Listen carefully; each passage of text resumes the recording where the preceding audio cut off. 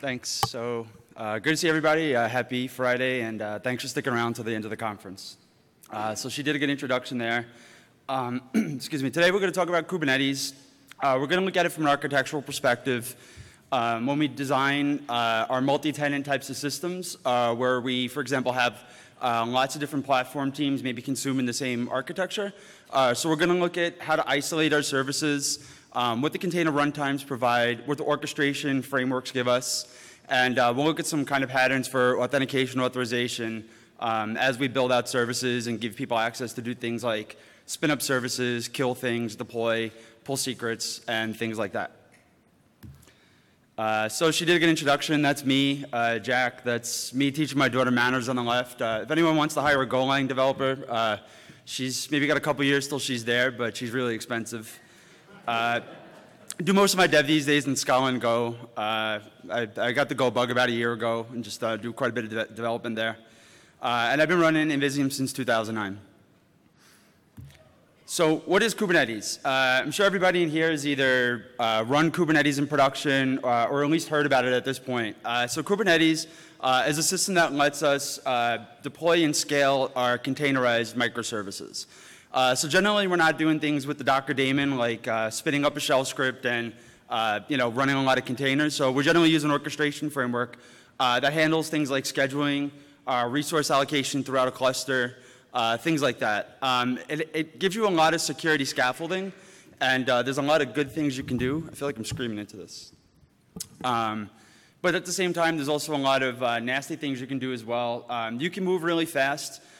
You can over-privilege things. So lots of times we see people give people access at the cluster level when they could be kind of pushing that down to a namespace. So the way you initially kind of roll out your platform is probably the opinionations that you're going to keep till the very end. So some of those things you do want to think about early. How do people kind of build and design around your systems? So with regards to isolating containerized workloads, so here's an example of a Kubernetes cluster. So in the top box, we see the Kubernetes control plane. So that includes things like the API server, etcd, which is the key value store that backs the API, the scheduler, controller manager, and all the key components of the control plane. So if you pop the control plane, get root to that, it's most often game over at that point. You have the ability to pretty much do whatever you want to those containerized services within the cluster. So generally you have one or more masters, and then you can have essentially 0 or more nodes. So basically nodes are generally where your containers actually run. So here's where the container runtime runs in that stack. So we can think of Docker, we can think of other container runtimes we'll talk about that we can swap in at that layer. And as we can see, we end up spreading those maybe between nodes, right? So one service could be running in pods across maybe multiple nodes, right? So we have to think about how that kind of security boundary stretches. Things like user privileges, right? We have to replicate those across hosts. So those are some considerations there. But we want to keep you in the container, right? So think about a multi-tenant environment where you have 20, 30 different app teams deploying to a common platform and infrastructure, right? We want to make sure that we have clean isolation between services, that we can't move laterally. We make it pretty hard to elevate privileges. But in reality, we often make it pretty easy to attack other services. So we expose services, which means that we expose essentially a TCP UDP access to other containers. So lots of times we have the ability to call out across namespaces to talk to other containers. And sometimes we'll also run with shared privileges where we may end up running with shared privileges in the cluster between, which means they could do things like pull secrets for other applications if they're running as the same account. So we want to think about how do we kind of get out of the container and attack other ones. And if we have that level of access, we can do things like run API commands. So we want to be really careful what we can do with other containers. We also want to protect the actual node and control plane components. So there's been a bunch of vulnerable kind of defaults out of the gate for the kubelet over the years that have made it a little bit easy to kind of attack a host. If you can basically compromise something like the kubelet, you can use that to kind of get more privileged access to upstream to the API, so on and so forth. And you can also attack the API itself, right? So most things that actually happen are API driven, including things like pulling secrets, access to volumes, and things like that. So if you run, or for example, you can pull the service account token for another service, you can impersonate that at the API level. So different things to consider in terms of what we want to protect and isolate.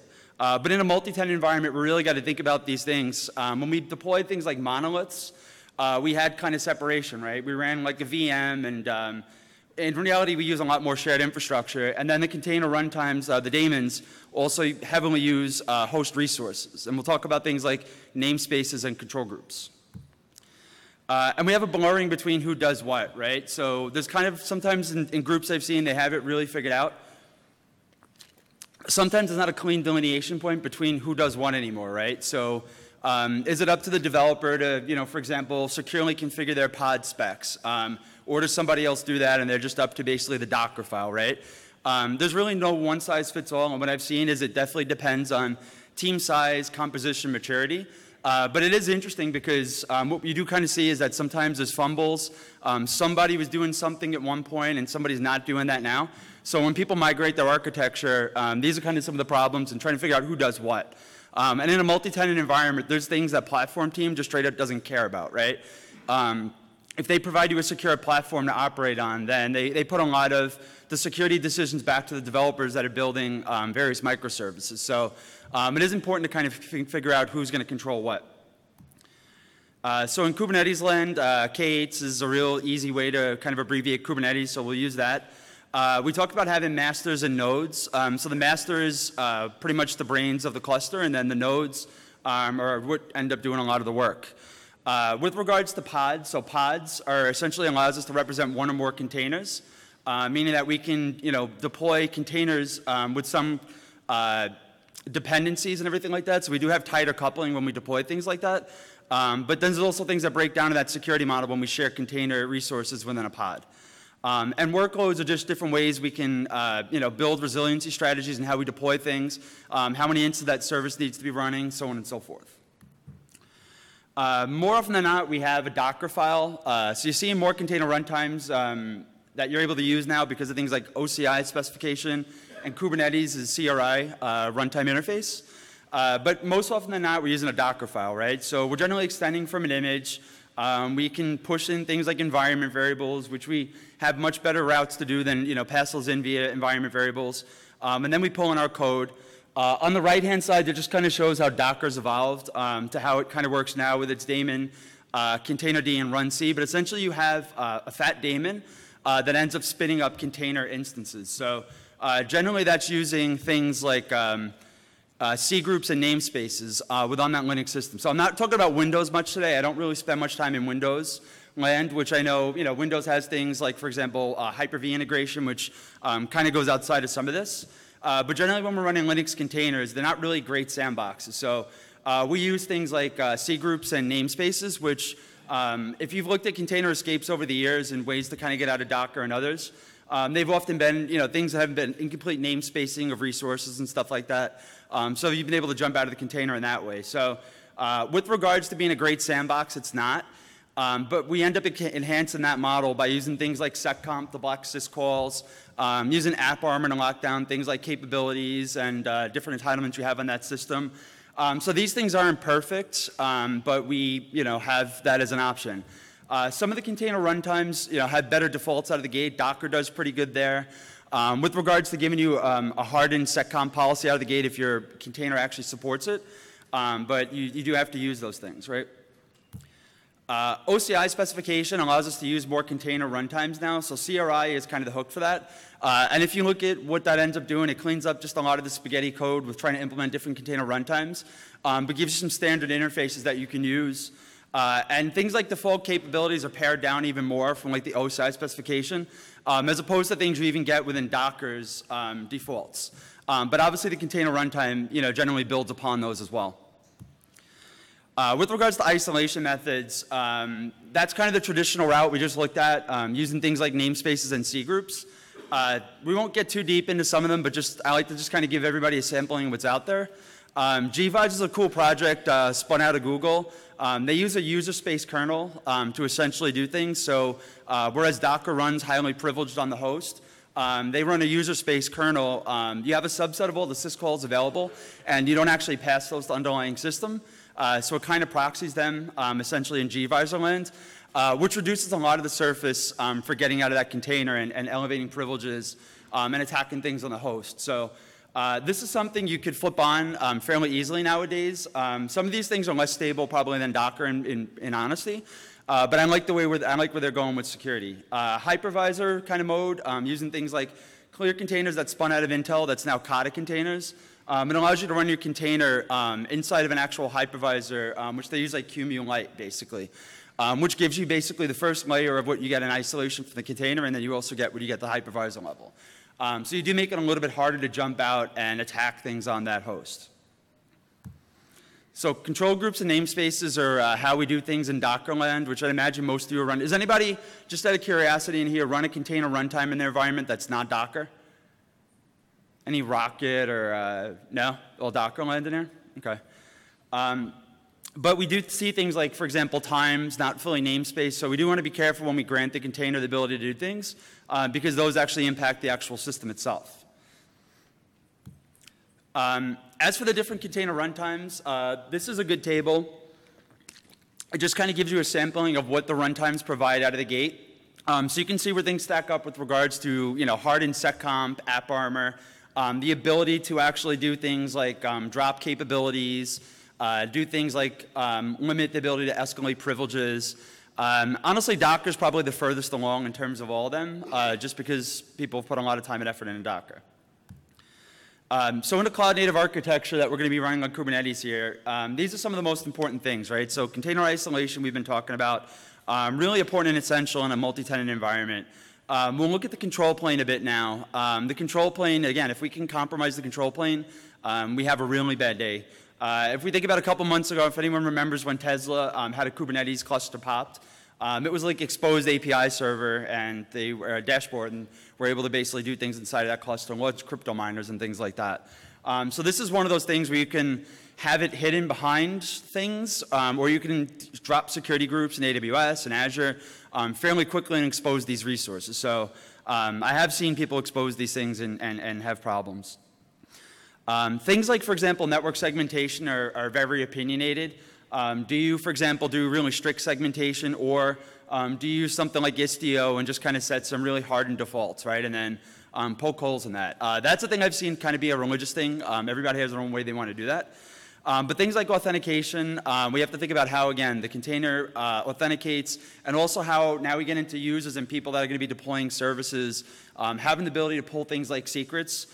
So we obviously want to know who they are, and we obviously want to limit what they can actually do in that cluster as much as possible through things like role-based access control. And secrets management is something that's supported pretty first class in Kubernetes, but people often default back to really bad practices. And we'll take a look at some of the options there. So control plane. First off, we have things scoped at the cluster and namespace level, right? So things that are scoped all the way at the cluster level propagate down to namespaces. And this includes different things we're going to hit through the API server. And there's also things that are non-namespaced as well, or they're non-resourced rather. So we have a couple different ways of communicating and getting access to objects in the cluster. Namespaces, when we start building out our cluster, essentially allow us to split out the environments. But we get some isolation there in terms of like the scope of where things like secrets can propagate and how far your RBAC privileges go. But once we start doing things like exposing services, well then we have network access across namespaces. So that does break down, and that's not really a hard boundary in that regard. But things we want to do to protect the control plane, right? We want to do things like set resource quotas for namespaces and do those things at the pod level as well.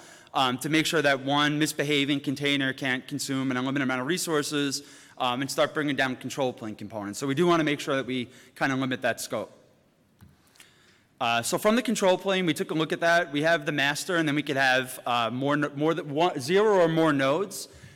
If we have 0 nodes, and that means we're running containers on the master, so you can actually taint the master.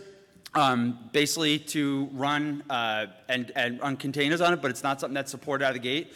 And some of the security model obviously breaks down if you're running those things on the master, right? So we don't generally want to do that. We want to run at least one node. And if we're using a managed service like AKS, EKS, GKE, They give you managed control planes. You have a little bit less control over what you can actually configure there.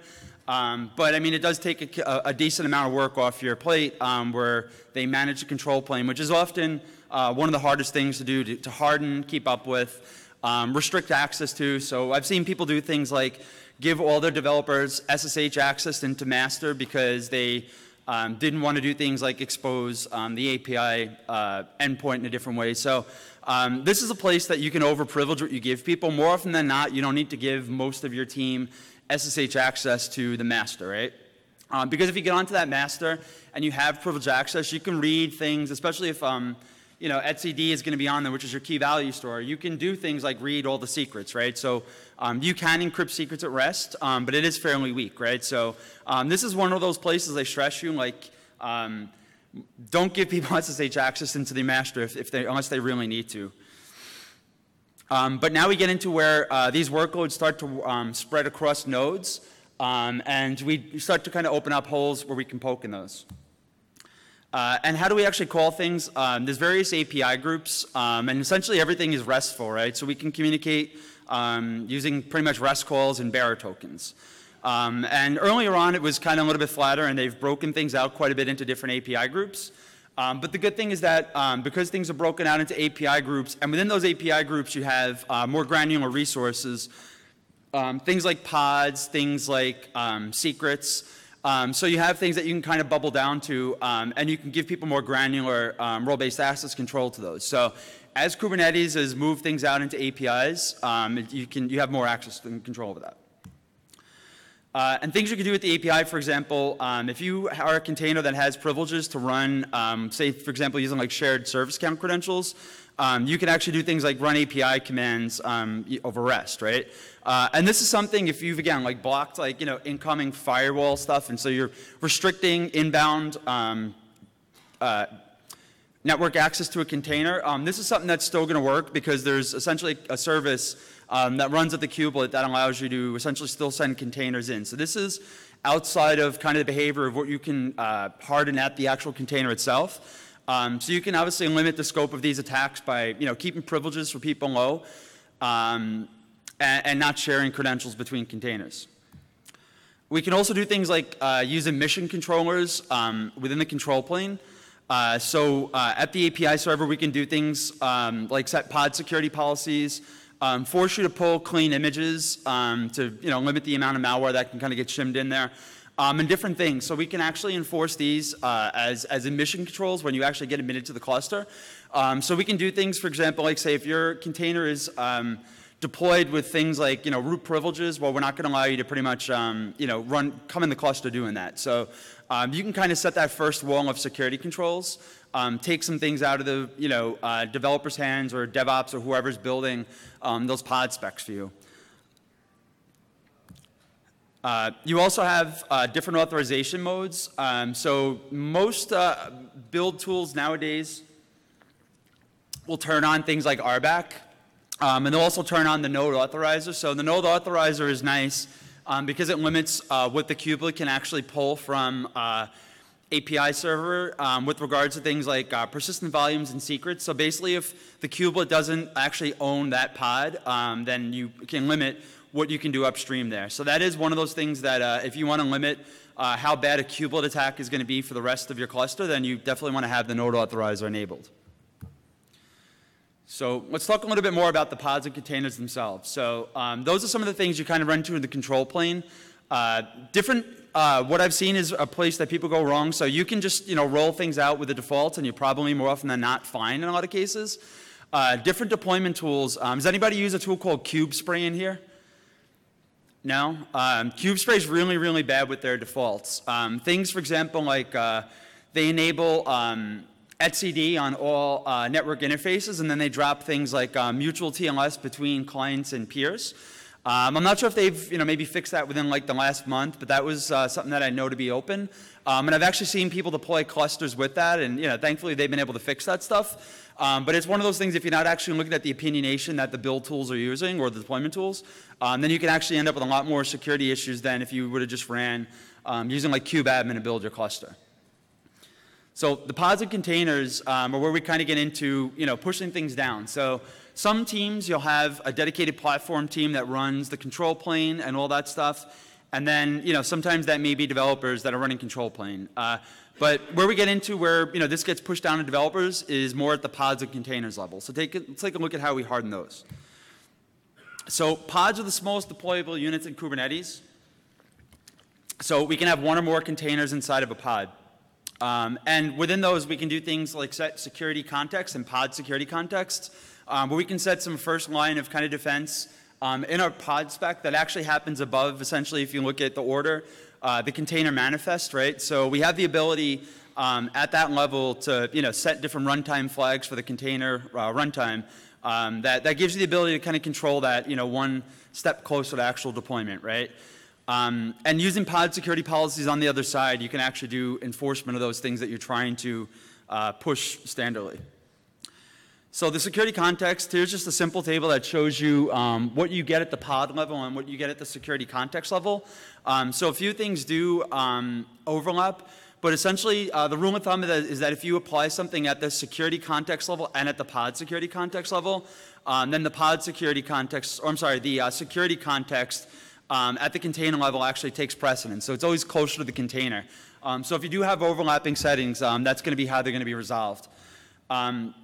But essentially, there's things you would want to apply at the security context level. You have that assurance that any container that's running within that pod is at least going to have those things set, right? With regards to things like base image management, so I would like to tell people, honestly, keep your container images as small as possible. Limit the amount of packages, right? Don't build from extend from the biggest image possible. Things like Alpine have had issues recently, but you do want to kind of favor containers that bring a lot less kind of packages, because every one of those packages is something that's essentially got to be patched, or what's going to end up being a post-exploitation tool for an attacker that gets on there. So, right? Things like curl, right? Stuff like that maybe you need it on there, maybe you don't, right? So if you can limit those packages, great. What people also run into is that you'll want to use containers that actually don't support some of the things we're talking about here. So they have to be compiled with support for things like seccomp and AppArmor. So it is one of those things that you do want to check, because again, the container runtimes do give you some security, but you actually have to have support compiled into your kernel to actually be able to use those things. And you can run those commands if you want to just do a quick sanity check. And one other thing is using specific version tags when you're pulling things down as opposed to latest. If you're pulling down container latest, then you don't really know what you're getting, right? And you don't have that same control over versioning which goes into your environment. So I do always like to tell people use image tags explicitly wherever possible. So talking a little bit about seccomp there. So seccomp allows us to start filtering the different syscalls that we can use. So essentially the different Linux syscalls allow us to do pretty much all the privileged operations that we actually do that's supported by the kernel. And there's a lot of dangerous ones that honestly you don't need. And as we restrict those, we essentially start the container from a much more restricted starting point. And again, seccomp's been supported for a while. It has first-class support in Kubernetes, and you can apply it at the pod level, and you can also enforce those things at a pod security policy as well. And AppArmor, for anyone that's not familiar with AppArmor, Docker also does have a strong default AppArmor profile. By strong means like they've considered some basic things that containers don't need, right? In reality, if you were going to build an AppArmor policy by hand, it would probably be a lot more strict. And if you were to use any tools that would actually profile, for example, the different capabilities used and the different files that you access, there's a handful of tools that allow you to actually do that with AppArmor, then you would get a much more restrictive policy. But in reality, most, honestly, Java developers aren't that deep into things like AppArmor and seccomp and SE Linux. So if you can get by with the defaults, that's great. And I'll show you in a minute how you can set those. But yeah, if you want to actually build those, then there's tools out there to kind of give you a leg up as well. Capabilities are another thing. So basically, once upon a time, root was all powerful. Root got broken down into a bunch of different capabilities that we can give it. So things like capsysadmin and ptrace and some really dangerous capabilities are blocked by default with most of the container runtimes. We can turn those back on really, really fast if we need to. But we can a lot of times keep those things off. But But sometimes I've actually seen security tools that actually do require you to run significantly privileged. So some of the container security tools that are out there right now actually do require you to run things like ptrace and capsysadmin. So you do kind of get into a realm where you need to maybe allow some namespaces to have some of those capabilities in order to use those tools, but you could also, if you were to drop everybody into a namespace, highly overprivileged what those containers can get, because you'd have to poke holes in them for some security tooling that I see used pretty heavily in the industry right now. But yeah, if you can basically limit things down to the Docker default capabilities, you get rid of a lot of different attack vectors, ability to abuse network interfaces, elevate privileges by abusing things like set UID and set group IDs and stuff like that. So kind of cool if you can limit this. More often than not, we can basically get down to something like that where we're using net raw because we need to use ping, right? I can't stress that enough. And we'll look at for example, things that we also often share are access to network. So on the host, for example, in the network namespaces, we often kind of cross those over, and IPC as well as process IDs and things like that. So pod security policies allow us to mutate things on emission and enforce some minimals. So more of the build tools now, I don't believe they all turn PSPs on, so you usually do need to enable this, and I think the managed platforms all give you the ability to use pod security policies as well. But basically there you have to have that emission control flag enabled. And there's a couple weird rules there that kind of throw people off. Really the one is like the alphabetization of how things are picked, but essentially if it is an update, then it's going to be rejected from that perspective. I don't know how well you can see. I think you can see that hopefully well in the back there. An example on the left is a pod security policy. So at the left, we'll just kind of drill through all the pieces there. Let me make that just a little bit bigger. So up here we have different annotations. So what we're saying there is that each container, we would prefer that it pulls and uses those profiles, right, for seccomp and AppArmor. So by default, that's going to default to like container runtime for Docker. That's going to use Docker's secure defaults. But that also caveats that we have compiled support in our kernels to use those things. Going down there, things like privileged, right? We want to restrict can you be root. Things like allow privilege escalation, so that limits the ability to set UID and group ID flags and elevate privileges. So you end up working with the effective UID of yourself at that point. So that's the ability, but you can actually set that and enforce that. And then we have a couple things that allow us to limit what you can actually consume on the host, IPC, namespace and stuff like that.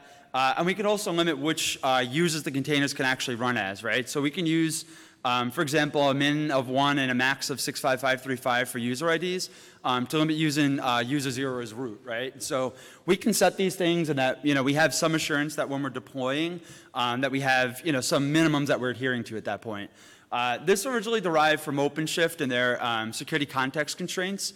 So if you work in like an OpenShift environment, then you can pretty much apply the same methods to what we're talking about today. And you can apply different pod security policies as well. So you can have more than one, and these are applied at the cluster level as opposed to actually at the namespace level. And we do have to attach role-based access control, so that's kind of the one that if we don't have roles that are actually privileged to pull that policy, then they can't consume them. So you do want to make sure that you use role-based access control for that. So another thing we can use is user namespaces. So newer kernels do support the ability to do this. Docker has support. Kubernetes, it's kind of buggy. But you essentially at that point remap who that user is on the actual host to essentially a high numbered UID that has essentially no privileges. So if you're able to essentially compromise the container, then you have limited abilities to kind of do things on the actual host kernel. So to do that obviously in Kubernetes land and do that in a distributed fashion across a cluster is hard, so there's been bugs with that. But you do, if you can enable that feature gate, then you can actually use that ability, which essentially that's the flag that's getting passed in a Docker to do that. Rootless containers are kind of another thing as well, so we can run our containers with essentially without root. Things, for example, like building packages and doing installations require privileges. So seeing the kind of different rootless tools and techniques, they essentially use file system snapshotting, and they won't actually ever give the final container root, and they'll just incrementally change what that file system looks like and then give you an unprivileged container to work with. So Run C supports those things, and it's been fairly limited. Surprise, Kubernetes 1.12 actually does support it. So if you were to use the pros mount security context attribute, then you could actually set that. And so obviously you can leave that blank for root. So I don't know how well it actually works in production. I've messed with it. I've looked at the code. Let me know. No new privileges, another thing as well. So we talked about that. We can set that in our pod security policy with allowing privilege escalation. Essentially that limits the ability to elevate privileges. So essentially if you're using like, something that has, root privileges on a binary, you're not able to basically use those. You're down to like effective privileges. So the whole theme here is that you want to limit what that attacker can do and elevate to and jump out of that container with. Read-only containers, this is kind of one, if you don't do stateless stuff, then maybe you can work with like a read-only root file system, but these things don't work maybe in all cases for everybody. So, authentication. Authentication happens at a couple different layers. The API has to authenticate users and developers. You have to authenticate nodes to the cluster, so when we join a new node, we generally have a token that we join up with, and authenticate ourselves with, which don't generally change. We have things like webhook endpoints that we can send things from. We can tie those things into admission control. So when we think about authentication, there's a couple different surfaces that we need to consider. Kubernetes provides a handful of different ways to do authentication, ranging from basic auth, X509 certificates, using JWT tokens, which is one of the options we can look at. Things like basic auth obviously aren't a great idea for many, many reasons. User passwords are stored in plain text on the host, et cetera, et cetera. They get sent in every HTTP request, so usually want to avoid those. Really no same way to manage things. Most people default to things like X509 for developers. Subjects, so a user can be a developer. A service account is generally what the containers get privileges as. See people abuse service accounts to do things like dashboard access. So they create a service account per developer or whoever needs to access the dashboard, and then they use that JWT until the end of time. So that is one way you can also abuse service accounts. The one thing I guess that stands out there is if I tell people don't use basic auth and tokens and things like that, like those in some cases might require like a cluster restart to flush those things out. So you do want to avoid some of those routes. So service accounts, so one token to kind of rule them all there. So by default in each namespace, you get a default service account. So if you don't actually use an explicit service account for it, then you're essentially using that same service account across pods, which means that they all have the ability to pull the same secrets, run container commands and others. So this is where you kind of want to get into creating a service account per.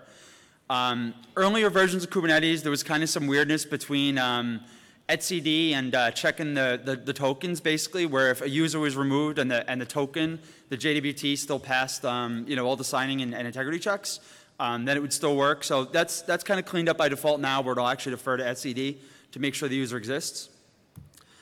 So in each basically namespace, you get a default, and that's actually a fairly easy fix there, right? We create a user for each one, and then within that pod specification, we actually use that service account, right? So problem solved at that point. They're all going to get their own JWT tokens, and then you could actually provide, use RBAC to, give them limited access opposed to their all shared privileges across things. Talk a little bit about authorization. So authorization is fun because we can really overprivilege things, and by default, you see, a couple people get cluster admin out of the gate most of the time when people set up a cluster, and then they either start to give people lesser access or they give everybody cluster admin. And that's really hard to rein in like a year later when you have to have arguments with people about their access levels and why they have too much. Role-based access control, though, allows us to restrict those things, and we can set things at the cluster level, and we can also set those at the namespace level. But we essentially start from, first we create a role. So on the left-hand side there, we create a role called read pods. We give it the ability for the API group there. So by default, that's like the core objects. So, you know, the standard things, pods, containers, and, you know, all the primitives that have been around for a while are within that group. From that, we can get a little bit more explicit and get down to the actual resources themselves. So we can get even further down from, you know, that in the pods to even limit what you can do within pods, right? But then we can limit what you can do from a verb perspective. So there we're just pretty much doing essentially read types of things, right? So get, watch. So watch in Kubernetes land is something that interfaces with etcd that allows you to have a watch on an object that changes. And if that changes, you can get basically like you consume that event. But at this point, we're not giving it the ability to do anything that's like state changing, right? Kill services, mutate anything running, so on and so forth. On the right-hand side is how we actually bind that to an actual subject. So we have, in that scenario, we have a service account, and then we're actually doing that in a namespace at that point. So that's actually an example of like a namespace, right? So we're not giving him cluster ability. The thing that you usually see people kind of go wrong there with is adding a lot more of the API groups, I guess, out of the gate than you need. A lot more resources, giving you all verbs, right? So you can use like a wildcard to do that. So again, you know, anytime you do access control and start these things out, start from as little as you need. The thing too with Kubernetes' RBAC is that it's also cumulative at that point, so you can't actually take away any role-based access control. You can only grant at that point. So if you have multiple roles associated with you, then it's just basically, it adds all those up and determines what you're able to do. And if you actually look at the code where it actually, you know, essentially does those role-based checks, it's just essentially just a set of like nested loops, right? It starts with the API group, goes down to the resources, and then it goes down to the verb. So it's like 3 layers of nested loops at that point, and how it actually checks those things. Which kind of confused me. I had been writing some automation tools, and those rules just kind of took me a little bit to kind of figure out. So maybe they're more obvious to you, but I had to play with that for a bit. We'll kind of end here on secrets management, and then happy to take any questions. So secrets management is one of those things that you can kind of butcher pretty easily. So lots of times people provide secrets in the form of environment variables. So if you do the environment variable route, then essentially those are available to any process within that container. So you don't get the ability to do like things like discretionary access controls, right? So it's just basically in like a set command. It's there. With regards to using the actual secrets management facility, you do get the ability to mount a secret and have a little bit more control over it. But we can also do that pretty poorly as well. So the top one there is an example of running Docker with like -e flag for environment variables.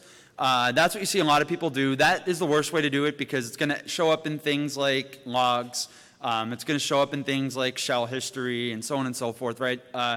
And, you know, maybe the scripts that you're also using like launch those things off, right? So if you can avoid this form of like secrets management, then do it. There's totally better ways. Kubernetes has a secrets management API, so you can use kube control to create the secret.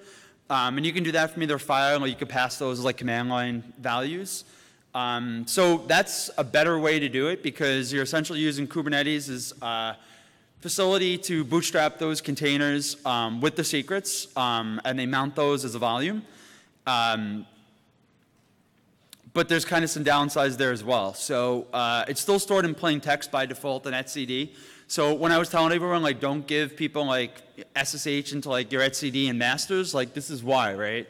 If you can read etcd, which, again, is a key value store, right, then you can pretty much dump secrets at that point. So depending on your tolerance for risk, this is either a horrible thing or something that you expect.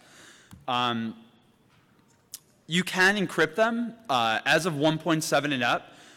The downside is that you also have like symmetric encryption key stored within basically a flat file that you still have to store somewhere, right? To basically encrypt those secrets at rest. So it's only encrypting them inside of etcd at that point. It's not actually encrypting them, for example, if somebody has RBAC ability to actually call the API and pull secrets on behalf of that, right? So what you get at that point is you get encrypted storage like at rest, right? So one place. Better than you get out of the gate, but not perfect in a lot of kind of scenarios. And then you see people using integrations with things like vaults. So this is from an OpenShift blog. I didn't actually make that myself. But essentially kind of the workflow there is that you can use the service account token to essentially identify what service is unlocking a secret in Vault. And then if you make an HTTP call out to it, you can grab an individual secret at that point. So what ends up happening is that you can mount that and make that available to the container. But it's not actually something that's, for example, persisted within the cluster at that point. So then you kind of get some separation there between like storage in the cluster and then storage in another place. But then you have, again, all those practices, like are you using the same service accounts for every single service? Because then every service can still basically use that token to unlock the vault, right? So you've basically taken the same problem and you're just kind of shifting it to another place. Seeing kind of with the managed services and seeing things like, their key management solutions with the different cloud providers seems to kind of become the first class approach to doing this if you're using like a managed service. And I kind of like, the kind of set it and forget it approach to, rotating secrets and managing access and stuff like that. And here's just a simple script. Basically what you end up doing is essentially before the actual container lifecycle starts in pre-container, you're using essentially curl to call out to it. You're using that service account token that's mounted in that host itself, and you do the API call, use that as a header, and you can unlock the secrets that have been stored within that vault. And then when you actually go to actually spin up the container itself at that part of the container's lifecycle, it has that secret available to it that it can use, right? But it's not persisted at that point within the cluster, which is very different. That's my show, everybody. So hopefully the things I talked about today, think about security early in that process. The more, essentially namespaces you stand up and the more microservices you launch, the harder it is to kind of clean these things up and the sprawl and the technical debt that you're going to accumulate out of the gate. So definitely think about, the kind of patterns, how your teams kind of organize around code and projects, how tightly coupled you want different services and things to be, and kind of architect around that. Definitely focus on the logical and organizational structure. You want people to be able to move fast, but you also want them to be able to move safely, right? So hopefully we've seen there's things that you can push and let the developers do, or whoever, DevOps team, engineers, AppSec, whoever basically manages those things. But you want to make sure that you also have, different layers of controls that are going to block things. So things like emission controllers and stuff like that are really important to have in place. And apply security controls to the layers that make the most sense. So some things may make sense to, build an elaborate scheme out for doing things like mutual TLS between services. Or you may want to use something like, Istio or Envoy that provides that infrastructure for you, right? So it really does depend, I guess, on, size of team, capabilities, how fast you want to run, and things like that. Any questions? Yes?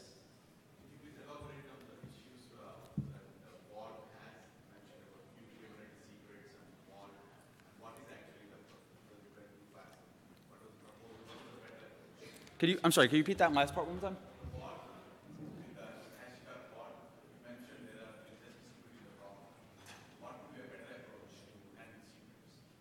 Oh, so I like using something like a vault or, pulling that out of etcd. There's other things out there. There's commercial products that do those types of things. But I like, especially if I'm using like, a cloud platform, then I'd want to use whatever, key management solution is there. I always, me personally, I favor, first class implementations, implement it into things like their IAM infrastructure and stuff like that. So, if I had my pick, then I'd want to use approaches like that. So does that answer that? Okay. Yes?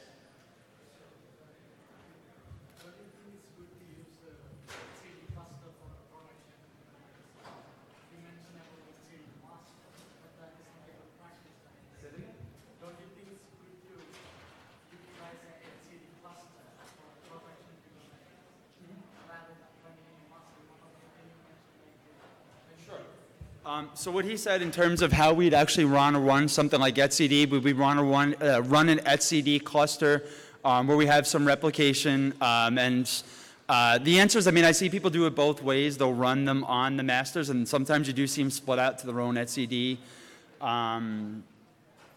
In terms of, I guess, what I would prefer at that point, it's not bad to have them outside of the master.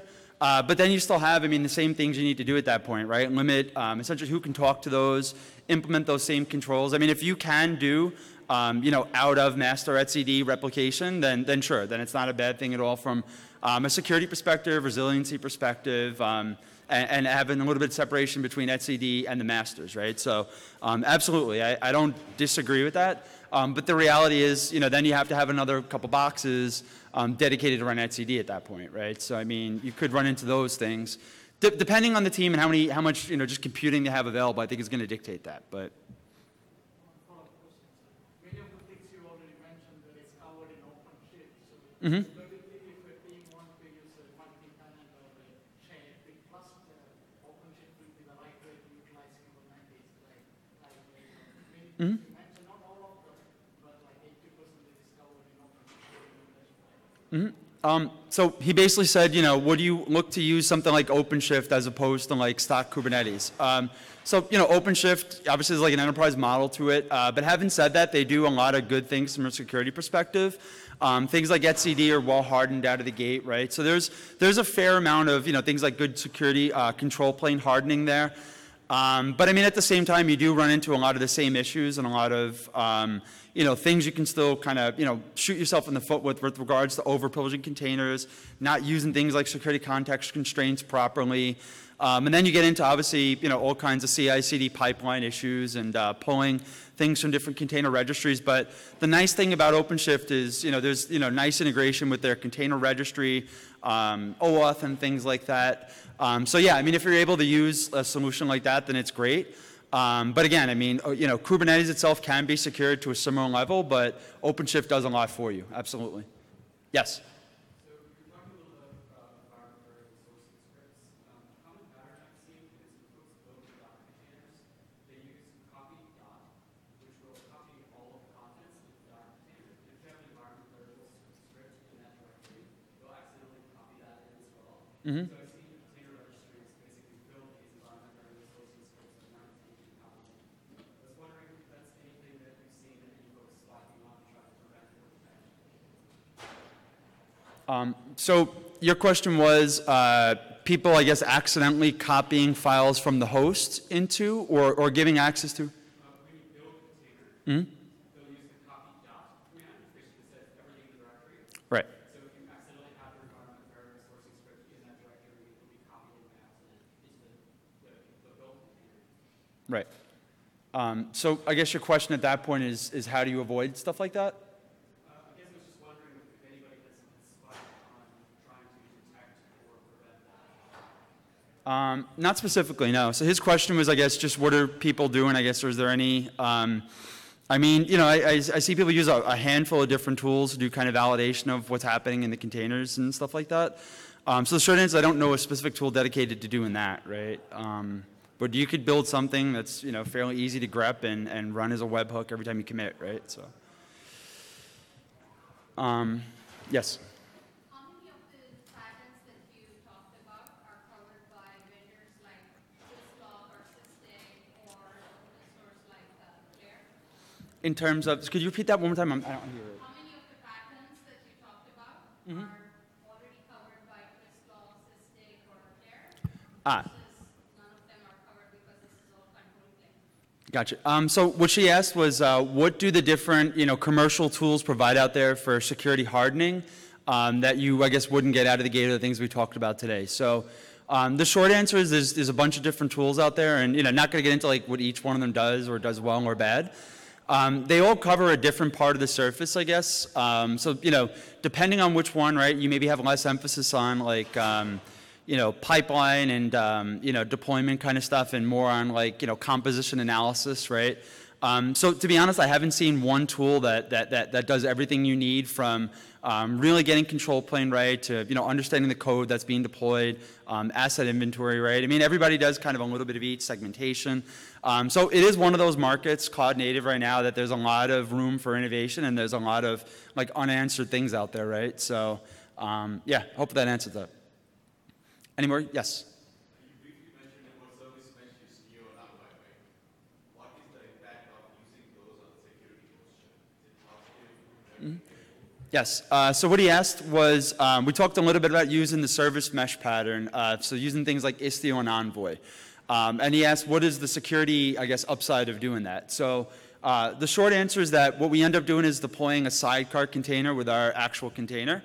And what we end up doing is abstracting a couple different security operations out of it, right? So things like mutual TLS, you don't really need to worry about that inside of your container because it's handled by that sidecar that's essentially a proxy into that, right? So that's handling things like mutual TLS. That's handling things like access between microservices. So for example, if this service shouldn't be talking to this service, then you can handle that from a key management and identity using like service accounts, using things like Spiffy and Spire or the so you get that you can offload. You can even offload a little bit of like monitoring and detection stuff, right? So things like those, like Istio and Envoy, using the sidecar, allows you to do things like distributed tracing, right? So a lot of times we find that teams will spend a lot of time and money monitoring things like ingress and egress choke points, but they have absolutely no visibility what happens inside of, for example, a set of microservices, right? So using a sidecar, they give you the ability to do a form of distributed tracing where you can basically have, it essentially puts a marker in there so like this came from like the service, for example, right? And so you can, do things like Grafana and other like tools to visualize like dashboard and actually see like, for example, so, if you're looking and say, I want to know like, for example, this, this service is having issues all of a sudden, whoa, like, basically like, network utilization from this host spiked. It gives you the ability to do that. You don't have to build those things into your containers. And you can allow them to be pretty much as small and dumb as possible and have that intelligence kind of built around them. That is a good pattern, and that does seem to be what a lot of people want to do these days. There's definitely some complexity in running things like Istio. It's certainly non-trivial in an implementation perspective. And things like, for example, you might get, we introduced latency because we put a proxy in front of basically the service, right? In reality, that latency is going to be fairly low in a lot of cases. Now, I'm not going to say that there's not, streaming and real-time apps that's not going to have a tangible impact on. But, for more, services, I see that not being a huge issue, that they've got the I/O pretty fast at that point, that that's not a huge performance impact. So those would be the things I'd imagine someone would ask, and that's how I'd answer them. So any more questions? Cool. Well, thank you, everybody, and have a happy